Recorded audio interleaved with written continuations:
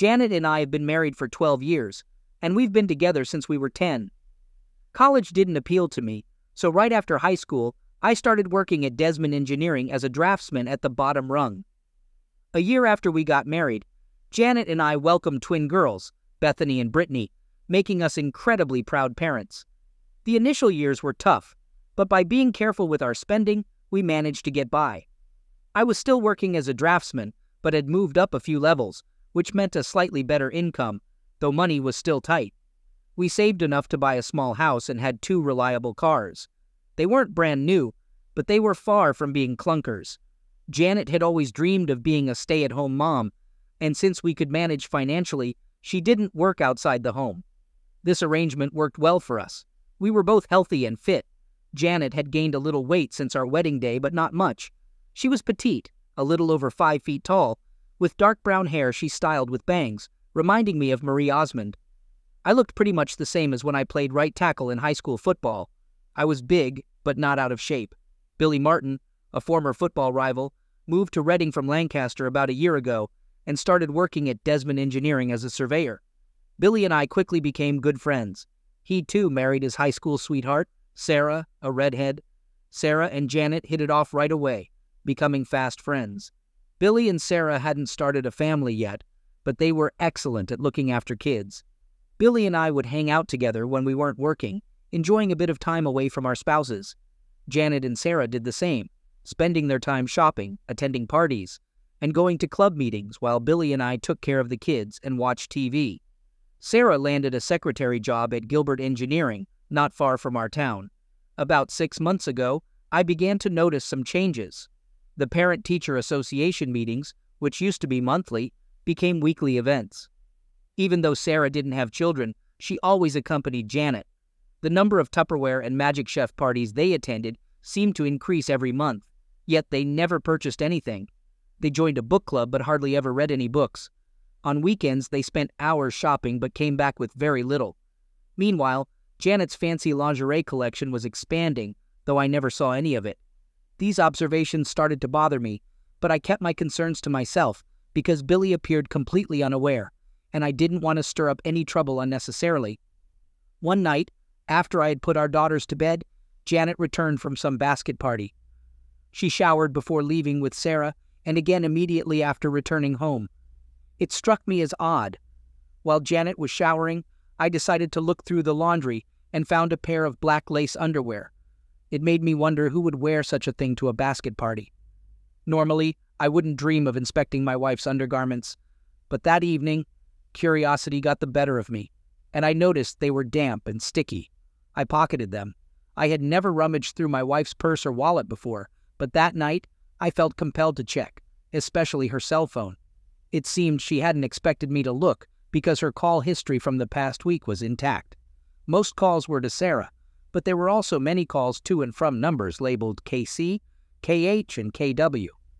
I didn't initially know who these were, but figured that C stood for cell, H for home, and W probably for work. In her address book, Sarah's numbers were listed similarly: Sarah C, Sarah H, and Sarah W, showing how organized my wife kept her contacts. Sarah's work number included an extension, and when I compared it to the KW number, it matched Sarah's, but with a different extension. It was clear then that Janet had been in touch with someone at Sarah's workplace, and that Sarah likely introduced them. With Gilbert Engineering closed, I decided to use Janet's phone to dial the KW number. The voicemail of Ken Sanders greeted me, explaining he was away from his desk, but would return calls if I left my details. I quickly hung up after the message. It seemed too straightforward. Since Gilbert Engineering was closed, I used Janet's phone to dial the KW number and reached Ken Sanders' voicemail. I quickly hung up after hearing the message to leave a contact detail for a callback. This felt too simple. Janet peeked in, asking if I was heading to bed soon. I told her I might finish my book or just fall asleep on the couch, though I planned to stay there all night. It turned out to be a night full of restlessness as I pondered over any mistakes I might have made or what could have been done differently, realizing it was futile. Despite trying to focus on the future, my mind kept dwelling on past actions. The clock seemed to stand still. I decided not to blame myself for anything that had happened or was about to happen. In the morning, I woke up to the sound of our daughters preparing their breakfast, a self-reliance Janet had encouraged, which was proving effective. As I got up and Janet reminded me about work, I informed her I wouldn't be going due to personal issues, surprising her since I rarely missed a day. Feeling exhausted, I mentioned needing a shower, leaving Janet looking somewhat puzzled. By the time I returned, the girls had already headed off to school. I grabbed a coffee and sat down opposite my wife at the table. She glanced up at me, seeming to expect something yet unsure what it was. I decided to confront the issue directly. I want to know about the affair you're having. I wasn't in the mood for subtlety, and I doubted she'd just come clean. Really, John?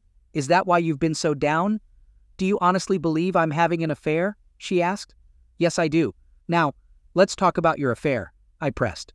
We've been together for 12 years, John. Why would you think that? She questioned. Janet, I'm busy today, and I don't want to waste time playing games. Just tell me about the affair, I insisted. Janet sighed heavily, leaning in. John, you're imagining things. There's no affair. I'd like to believe you, but I can't, I responded, skeptical of her denial. She leaned back, sipping her coffee confidently. What do you want to ask me, John?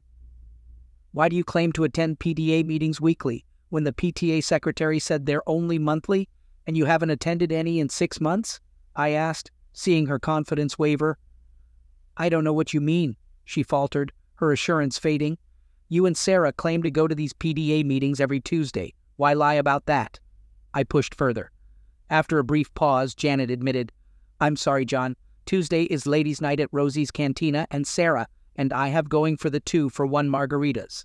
We didn't want you and Billy to worry about us possibly causing trouble, so we kept it to ourselves. I admit it was a mistake, and I apologize. From now on, we'll be more open. Well, Janet, I'll definitely be verifying that story. I'm sure Sarah will agree with you, but I wonder what the staff at Rosie's would say. John, you're making a bigger deal out of this than necessary. Why do you shower before and after these parties? Why the need to remove smells only when you return? She hesitated before answering. Many women there smoke, and I don't like the smell lingering on me. And the fancy lingerie for Tupperware parties? You never dress up like that for me unless it's a special occasion. What's the reason for that? I don't really have a good reason. I guess I just like feeling fancy when I go out. I was losing patience with her evasions. I couldn't keep my anger in check anymore. These are the underwear you wore last night, I said, throwing them on the table. They were damp and sticky when you got home. Don't even try to excuse it as something trivial. Janet looked uncomfortable and avoided eye contact, unable to respond quickly. Why did you come home in underwear like that, Janet? I need a real answer. Enough, John. I can't handle this anymore. We've been married 12 years. Why are you doing this? Her continuous denials and lies overwhelmed me. In frustration, I threw my coffee cup, breaking the microwave. That certainly got her attention, revealing an expression I'd never seen before. She'd never witnessed me this angry. I leaned forward, making sure I had her full attention, and raised my voice more than usual. Who is Ken Sanders? She quickly stood up and retreated to the sink, trying to distance herself from me. For the last time, who is Ken Sanders? I demanded. A friend, just a friend, she replied, visibly terrified. Did you sleep with him? I asked sternly. Yes, I did, she admitted. Did it happen last night? I pressed on. Yes, it did, she confirmed. Please, John, stop. I'm sorry, just please stop, she pleaded, tears streaming down her face by the sink. I grabbed a cup, poured myself a new coffee, and was about to sit when Janet's phone rang. Her gaze flicked between the phone and me in panic. It's from Ken. We should answer it, I said, hitting the speakerphone button. Good morning, sugar. I saw you called my work number last night. Did you forget something at my place? The voice of Ken Sanders came through. Janet looked horrified. After a brief silence, Janet, are you there? What's wrong? He asked. She glanced at me, frozen. I urged her to speak. Ken, my husband knows. He's listening on speaker, she managed to say. Ken didn't respond or hang up. Feeling it was my turn, I addressed Ken casually, hinting at a visit later and suggesting he might want to be prepared for emergencies. I hung up, pocketed the phone, and looked at Janet, who was still by the sink in her bathrobe, shaking uncontrollably. I need to leave now, I said, exiting the tense scene. I need to ask you one more thing. Who's the guy Sarah's involved with? I asked. "John, please, I don't want to say," she pleaded. In frustration, I threw another cup across the room where it shattered against the wall. Startled, she quickly said, Calvin Bostic. I'll be back later. Make sure you've moved out by then. My mom will look after our daughters until we figure out what to do next. If it doesn't fit in your car, I'll make sure it gets to you. Just tell my mom where you're going, and don't try to contact me." She was silent as I left. Confused about my next steps, I decided to visit Billy at work, thinking he deserved to know what was happening. It seemed clear that Sarah and Calvin became close through work, and Ken was likely Calvin's friend who got set up with Janet. Simplistic, maybe, but it seemed to fit the situation. Billy wasn't at the office, so I called him. "Billy, I've got some bad news," I started. "Is anyone hurt?" he asked, alarmed. "Not yet, but it's a mess. Janet and Sarah have been seeing other guys instead of going to those meetings and parties," I explained. Billy was skeptical at first. "I don't buy it, John. Sounds like nonsense." I suggested he ask Sarah about Calvin Bostic from her workplace, hinting she might have introduced Janet to Ken Sanders, another co-worker. "I know both of them," Billy said, recognizing the names. I warned him that Janet would likely warn Sarah, and he should expect to hear excuses just like I did from Janet. Billy ended the call, and I went to HR to ask for some time off. I wasn't in the mood to work. It was quick to transfer my ongoing projects to another draftsman. Then, Janet's phone rang, showing Sarah's caller ID. "Janet, what's going on? Billy just called me. He's headed to the office, and I think he heard something," Sarah said. I stayed silent. "Janet, this isn't the time for jokes," she pressed. "Hi, Sarah. This is John. I'm using Janet's phone since mine was out of battery. What's up? What did you say to Billy?" I couldn't resist adding a bit of edge to the situation. "Oh, John, sorry. I thought this was Janet. I'll try her at home," Sarah said, flustered. "Don't bother. She's busy packing up her things. No time to talk," I informed her. "Packing? What do you mean?" Sarah asked, confused. "She's moving back with her parents for a bit," I explained. The silence on her end was telling. I suggested, "Maybe you should warn Calvin that Billy knows and is on his way. He might appreciate a heads up."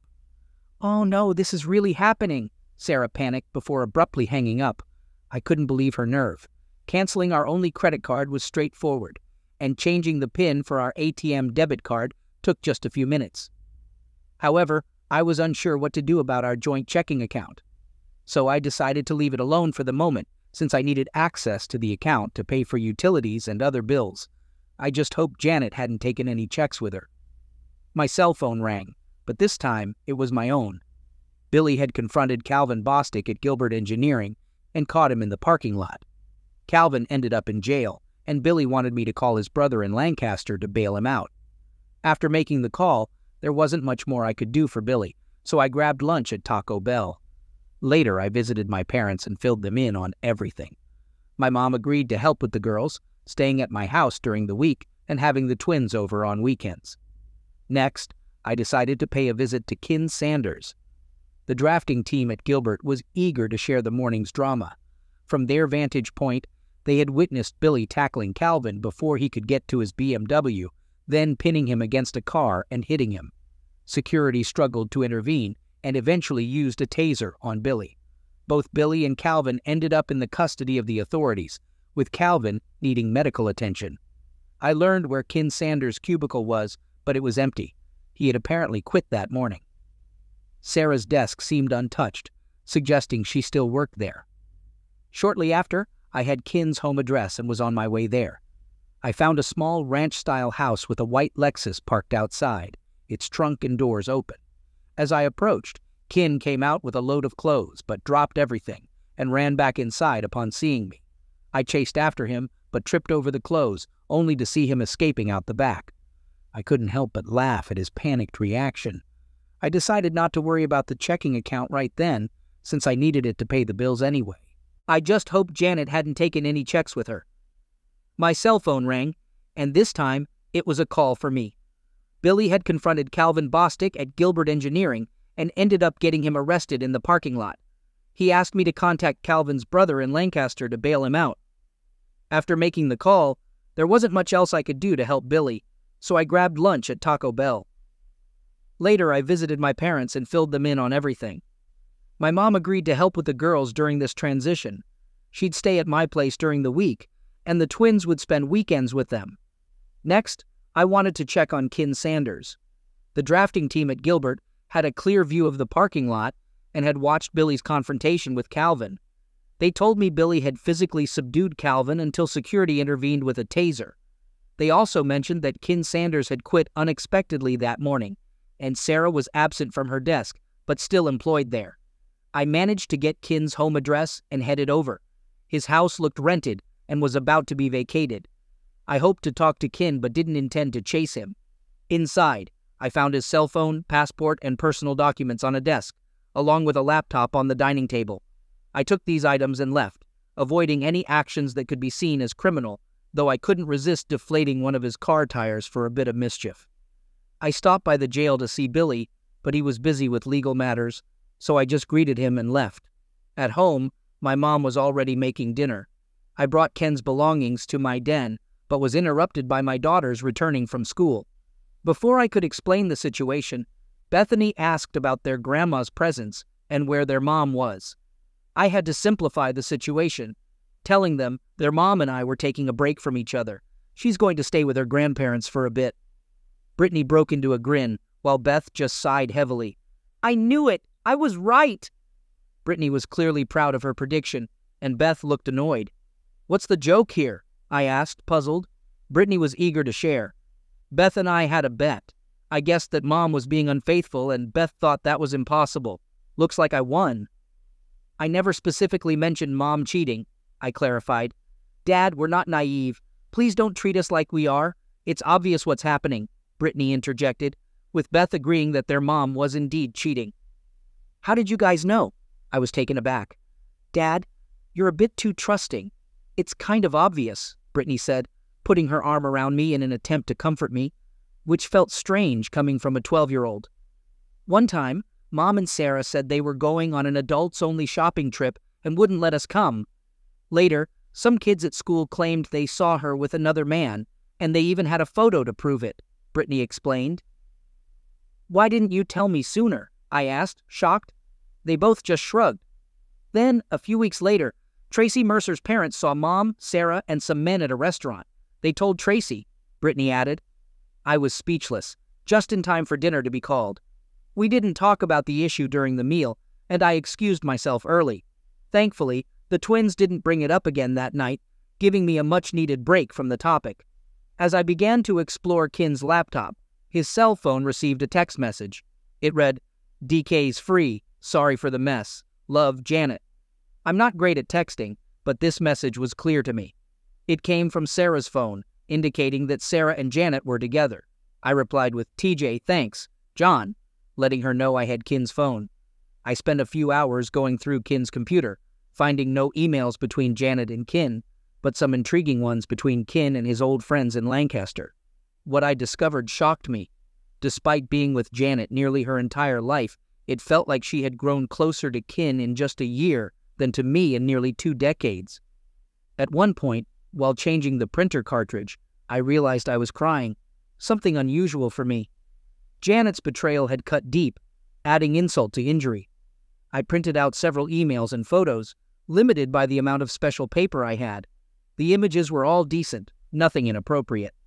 Then, Beth peeked in and asked to call her mom. I couldn't deny her request. While my mom was with Beth and Britt as they talked to Janet, she ended up hearing the entire conversation. She wasn't trying to listen in on purpose, but the twins weren't exactly being secretive. My mom later told me that the girls were pretty straightforward with Janet, holding her responsible for all the issues. Their talk was brief, under 5 minutes. The emails revealed some juicy details.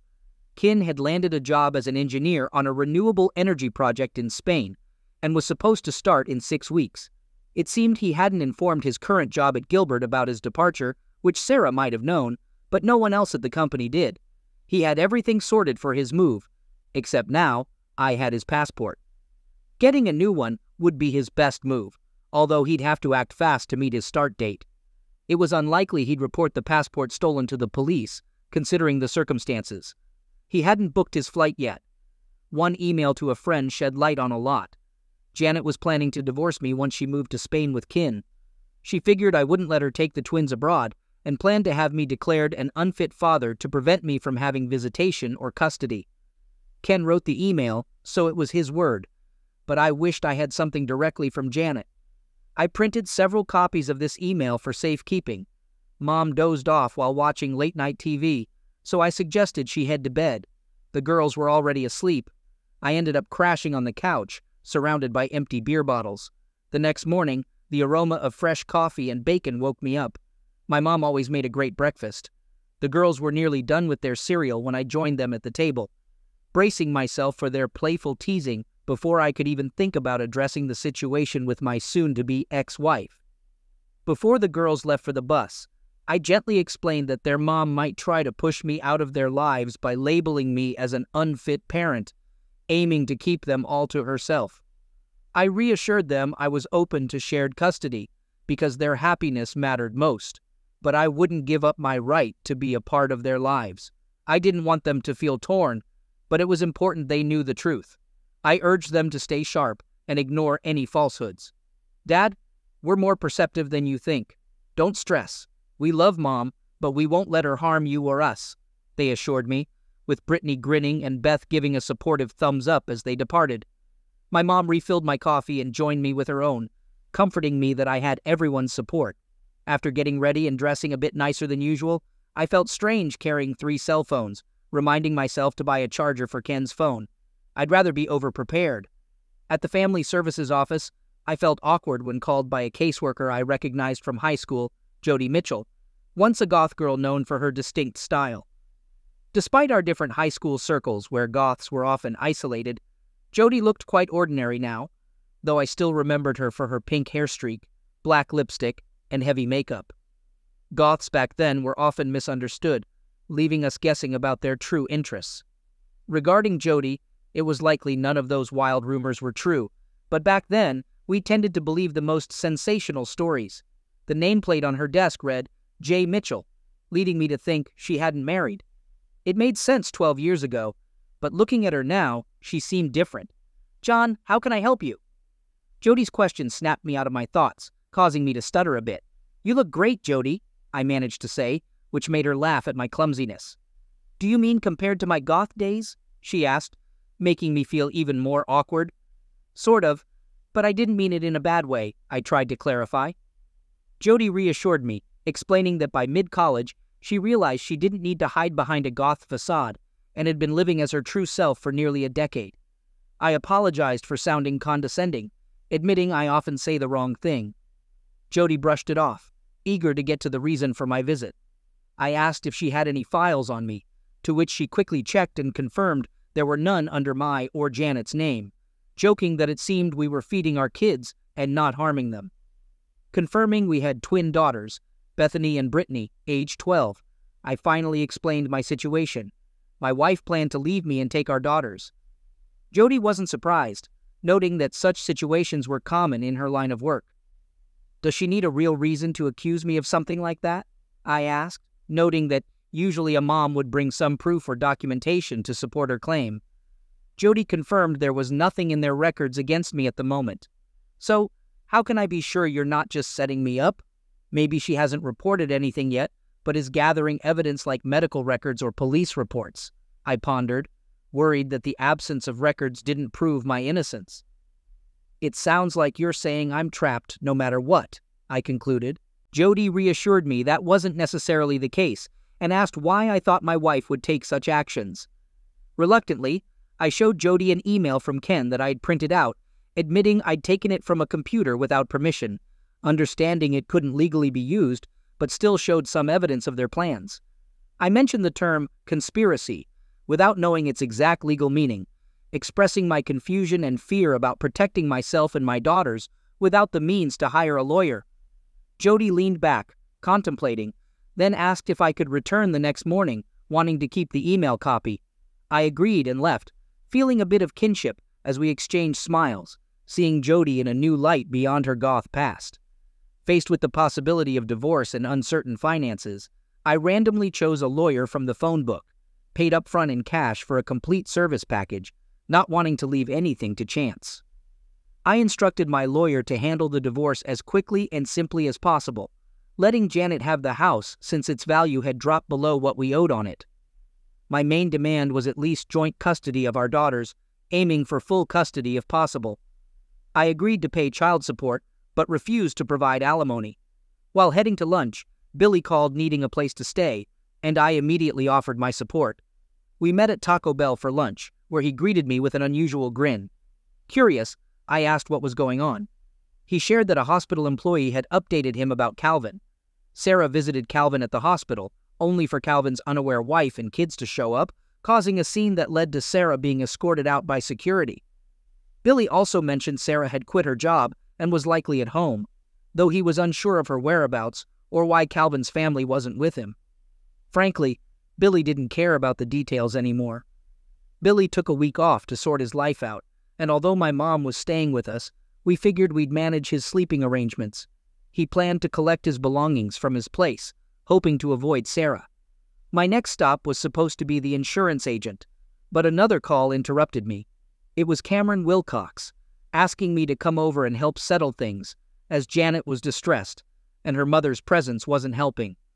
"Who will be there?" I asked. Cameron replied it would be the three of us along with Janet's sister, Carla. Unsure of his expectations, I agreed to arrive in 20 minutes. The mood was heavy when I got there, bringing along my folder of evidence while refusing any coffee offered. "Who's going to start this?" I asked. Cameron explained that Janet felt I had overreacted, accusing me of anger and making her confess to things that weren't true just to appease me. She insisted she had done nothing wrong and that I had no grounds to kick her out.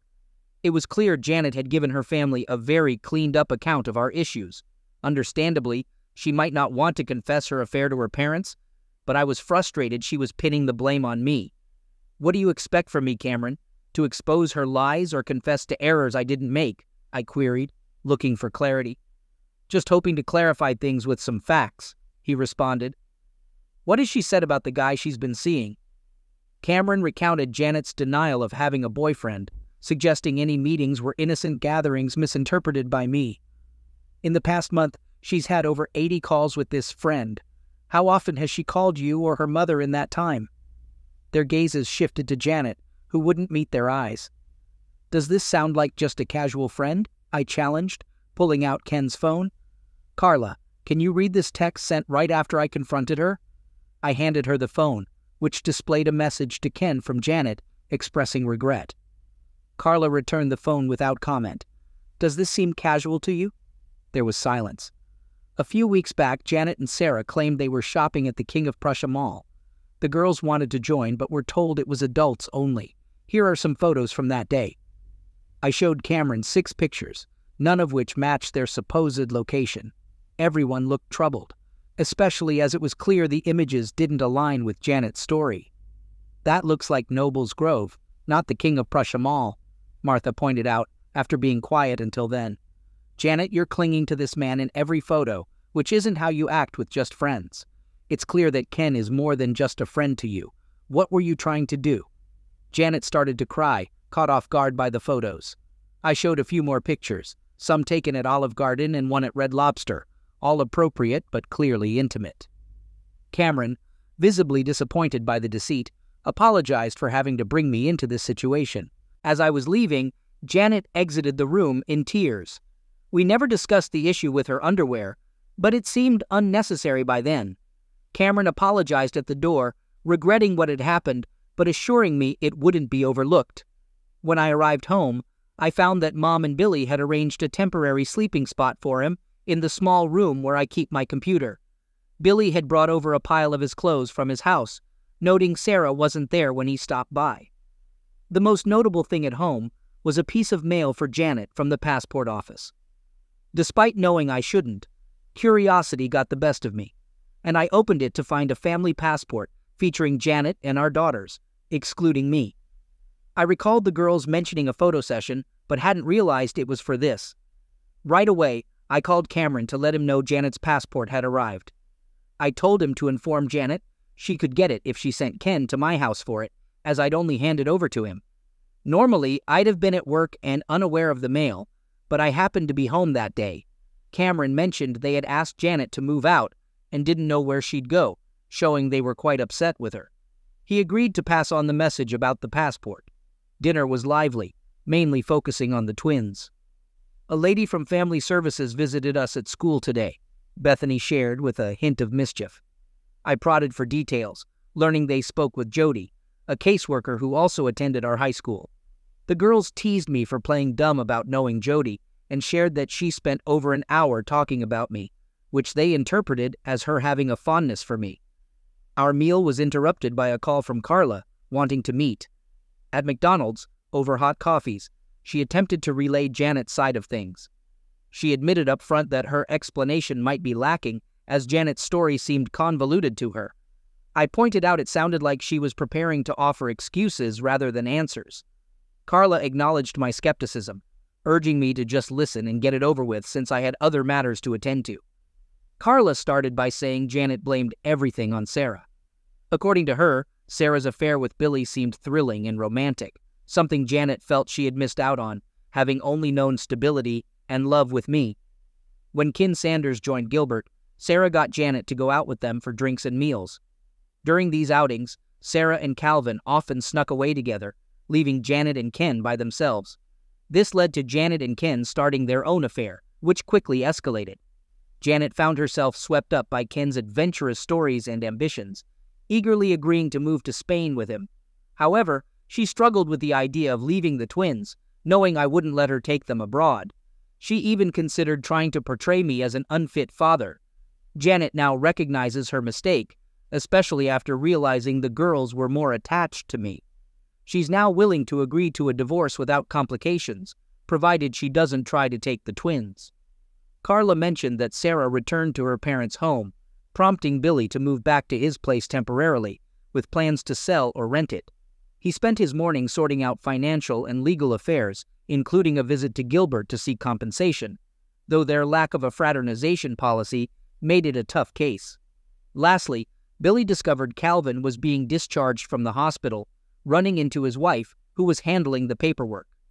Before Billy could leave, Calvin's wife approached him, explaining her efforts to have Calvin drop the charges against Billy. She even thanked Billy, surprising him by sharing her long, unsuccessful attempts to help Calvin change. After Billy left, I ended up sitting on the front porch, just drinking beer. My mom joined me with a meatloaf sandwich and a beer of her own, staying silent but keeping me company. She mentioned that my dad would be coming over for dinner and staying the night. When Jody Mitchell arrived, my mom went inside. Jody sat with me but didn't take the beer I offered. After a quiet moment, she revealed she had just served Janet the papers, describing Janet as extremely upset and currently staying with her sister. Finishing my beer, I wondered aloud why I felt so terrible about everything. Jody remarked that in situations like these, there's no real win, just scenarios that are less terrible. I considered another beer, but decided against it, asking Jody if she could talk to the twins about the situation. I worried that anything I said might come across as negative towards their mom and potentially drive a wedge between us. Jody agreed to come by at 7 that evening to talk to them. As she left, she paused and looked back, sharing a smile with me, which felt like a positive sign. That night, Jody spent a good amount of time with Beth and Britt, explaining things gently. Meanwhile, Billy and I worked on clearing out his house of anything related to Sarah. After that, Jody began visiting several times a week, becoming a regular presence in our lives. Jody started spending just as much time with my mom as she did with my daughters, and I noticed she was avoiding me a bit. I was okay with it, but curious. One evening, after putting the girls to bed, she came to sit by me. Before I could say anything, she asked if I had any wine. I awkwardly replied that I only had wines with screw tops, not corks, which she found amusing. She asked for a red wine, and though it was more of a jug than a bottle, she didn't mind. As we drank, I finally brought up her visits, wondering how much longer she'd need to see the twins. She clarified that she wasn't really here for the twins, but to see me, which confused me since she barely spoke to me during her visits. I thought she was keeping her distance on purpose. She laughed off my concern about fraternization policies, then playfully suggested I should ask to see her tattoos. Surprised, I inquired about them, and she teased that finding them would be more fun, especially with a bit more wine. We both laughed as I topped off our glasses. Searching for the tattoos turned out to be thrilling, since we had to stay quiet to avoid waking up the girls. The fourth tattoo was hidden in a very intimate spot, which I took my time appreciating until she decided it was enough and gently pushed me away. She left early before the twins woke up, but I couldn't shake the feeling they somehow knew what went on. I instructed the lawyer I found in the phone book to finalize the divorce papers and send them to Janet. She would have to accept my terms or handle things on her own. She was living with Carla when the papers were delivered, but I didn't hear anything back, not even a phone call. Weeks went by without any word. My dad's health was declining, causing my mom to spend more time with him than at my house. With school ending, the twins stayed with her over the summer, which ended with my dad moving into an assisted living facility. Billy and I helped my mom prepare our family home for sale, and then she moved back in with me. Throughout the summer, Jody kept visiting the girls at my mom's and started spending several nights a week at my place. The girls enjoyed outings and meals with her, and I was pleased they were receiving so much attention. I was no longer feeling envious. It was clear they understood what was happening between Jody and me. Janet barely called the twins, once a week at most, with the calls sounding forced and brief, often not even mentioned to me by the twins. Billy finalized his divorce from Sarah, but I was unclear about the status of my own divorce. Billy was looking to start a surveying business and wanted me as a partner, but I was short on funds until my mom stepped in to help. After realizing Medicare would eventually cover my dad's expenses, my mom suggested using their savings to invest in the new business Billy and I were starting. She saw it as not just helping out, but also investing in our future. Within 3 months, Billy and I got our surveying business off the ground, where my drafting skills proved useful for creating plot drawings. When school resumed, Janet unexpectedly met with the twins, instead of them seeing Jody at the guidance office, which disappointed them. Despite trying to remain polite, their meeting with Janet was strained. She expressed her love and regret over how things turned out, mentioning her plans to visit Spain and promising postcards, yearly birthday calls, and Christmas gifts. The girls were upset when she left. Janet didn't inform me about her departure, but her parents visited the following week to apologize for her actions without making excuses. They expressed a desire to stay in the twins' lives, which I was open to. Carla, caught between her sister and her parents, felt too ashamed to face me. My divorce was finalized 2 months later. To celebrate, Jody and I enjoyed a rare dinner out at Red Lobster, leaving the twins at home. They seemed okay with it, perhaps even happy for us. We ended up staying overnight at the local Holiday Inn. When I returned home at 10 in the morning, the twins were visibly excited. They didn't say much, but spent the entire day with huge smiles. A year into running our business successfully, my father passed away. My mom considered moving to Florida to be with her sister, but hesitated because of the twins. The girls thought it was a good idea for Grandma to move, suggesting Jody could fill in for her, despite not being as skilled in the kitchen. They also mentioned they were ready for separate bedrooms, clearly planning ahead. The girls received birthday cards from their mom, but no phone call, along with numerous postcards featuring Spanish windmills, the significance of which was unclear to me. For Christmas, they got beautiful embroidered dresses that were too small, thanks to a growth spurt, but they didn't seem to mind. Gilbert Engineering turned into our largest client. Billy found some comfort knowing Calvin had shifted careers to teach electronics at a local vocational school, a step down from his previous role. He was single again, while Sarah had remarried and moved to California. Ken Sanders didn't stay long at his new job abroad and was back in the States, though his current whereabouts were unclear. Billy even reached out to his high school alumni network to try to track him down. My best friend thought I was too lenient with Ken. Interestingly, the twins continued to receive postcards featuring windmills, but the messages were always vague with no real updates. Cameron mentioned Janet had called a few times, now working at a travel agency in Barcelona, but she didn't bring up Ken or explain what had happened between them. Jody and I eloped to Maryland for a low-key wedding. Within a year, we were expecting a child, which thrilled Brittany and Bethany. They joked about having a little goth sister, a private laugh they shared with Jody but kept from me